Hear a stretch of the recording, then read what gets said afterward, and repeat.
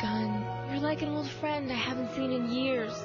And now you're back in my arms again.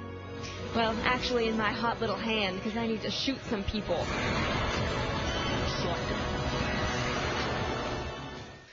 Games where you can actually pick up a gun and blast baddies are few and far between. And Time Crisis 3 is just the kind of purebred 3D first-person shooter the light gun was made for.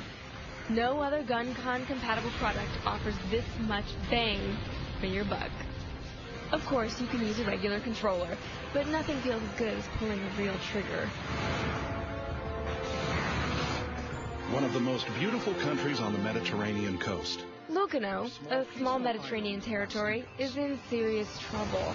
The evil Zagorius Federation has invaded nearby Estigos Island and pointed tactical missiles at the otherwise peaceful nation. Stop right there! Oh my God! Enter the cavalry, super spies Alan and Wesley. Yes, Wesley.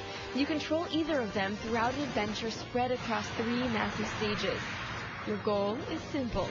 Take back the occupied landmass by force. Play straightforward.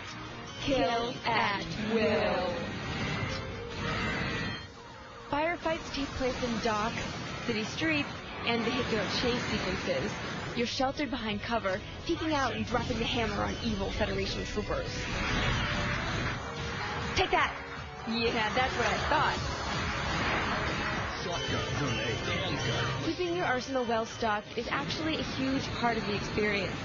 Faced with blade-wielding foes that pop up in your face and enemy battalions that attack en masse, choosing the right weapon for the scenario at hand is imperative. From dazzling urban architecture to crate-filled cargo holds to sandy beaches, the presentation is impeccable. Sound effects dazzle as well.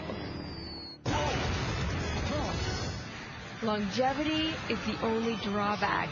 As a shoot-'em-up, Time Crisis 3 delivers only so much replay value. Once you're done, you're pretty much done.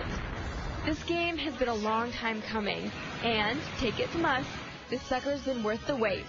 XPlay gives Time Crisis 3 a 4 out of 5.